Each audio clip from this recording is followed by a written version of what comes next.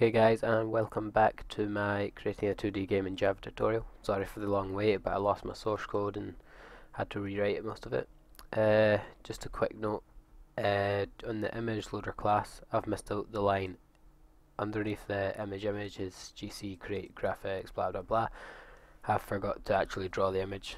So what you want to add is image get graphics dot draw image and then source image 00 and nil, which basically just splits the image to the new image, if that makes sense. Like, it takes the source from your computer and then splits it into a Java image so it can be used. So that's that. Now we're going to get on. Last time we did the entity class, so that gives us all our locations of our entities, the images that we're drawing, how fast they move, if they move. If they don't move, then you just don't set a vertical movement, horizontal movement. If they don't move, but if they do, then you want to. And that's also got the function to draw. Right. So what we're going to do is we're going to get this Apple image, which I just got off Google Images, and we're going to put that in game and make it move.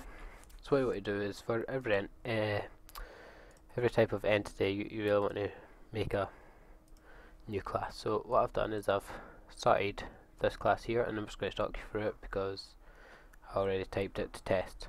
So what you want first is to make your class new name. So I'm making it an Apple, so I'll call it Apple entity. Makes perfect sense. And then any entity extends your original class. So that means that even though I've got all this function here, I've also got everything I've got in here. So I've got like the constructor I can use, I can move stuff, I can set movement, I can draw, I can get the X, I can get the Y, I can do collisions, and I can do all that. The abstract function means that I need to redo it in here. Like it must be in this class. But I can still use the super, not super, I can still use the other clouds with. I just need to pass in the entity. But anyway, I'll go over that later.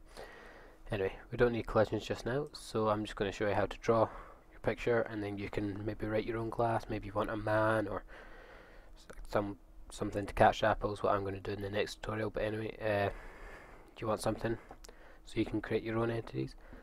Just to note, entities are things that move or are like collidable. You don't want to make background image an entity, because then it'll start checking collisions with the background, which you don't want it to do at all. So be careful about that. So anyway, so what we have is our constructor for the Apple entity, which we're passing a reference and where we want it to start position, start X, start Y. Simple enough, done.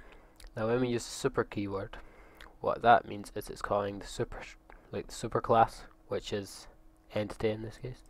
So when I say super and pass it ref X and Y, what it does is it constructs it using this.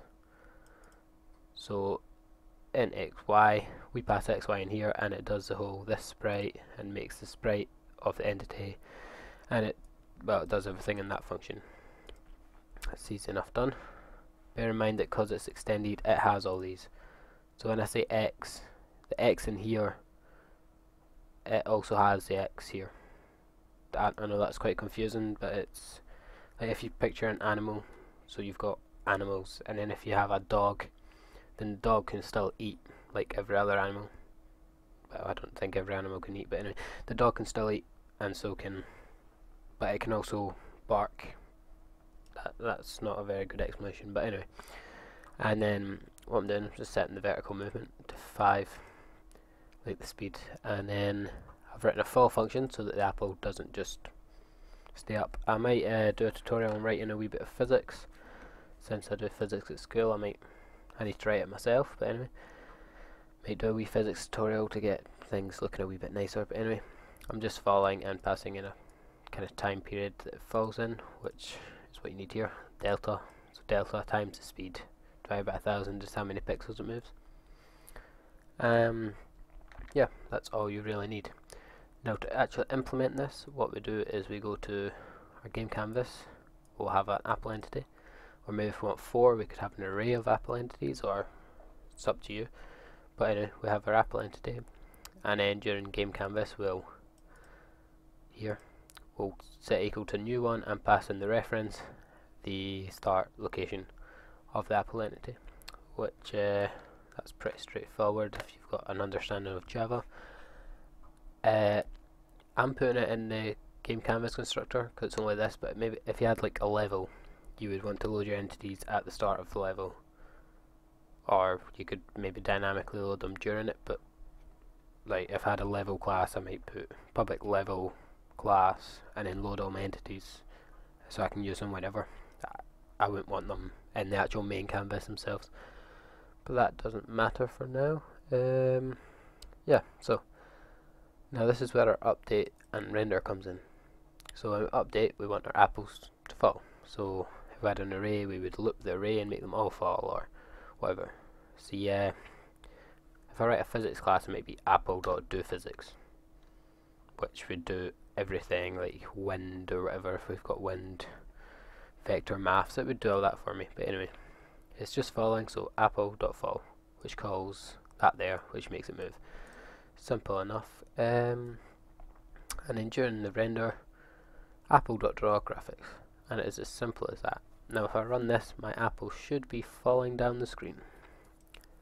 Let's see, hopefully, and there it is. I don't know if you saw it very well because my screen starts up there. I'll load it up again. There you go, and the apple's falling down the screen. And then I can easily just change stuff. So say I want to set the vertical movement to be 10. That'll make it faster. So I make it 10 and I load it up again, and it moves faster, as you can see. And that is basically how to make other entities in your game. So maybe you want to write a man entity or whatever. I'll be writing one as well for the next tutorial, as well as going over the collision and the whole, if it's at this, like as you see, if I do it now, it's just falling down the bottom. And what I really want from a game is it to randomize, and then your man moves along the screen at the bottom, which does our keyboard input as well. Your man moves along the screen at the bottom and catches the falling apple. Crap game, but it's simple, good way to learn. Okay, so I'll see you in the next tutorial. Please subscribe. Thank you.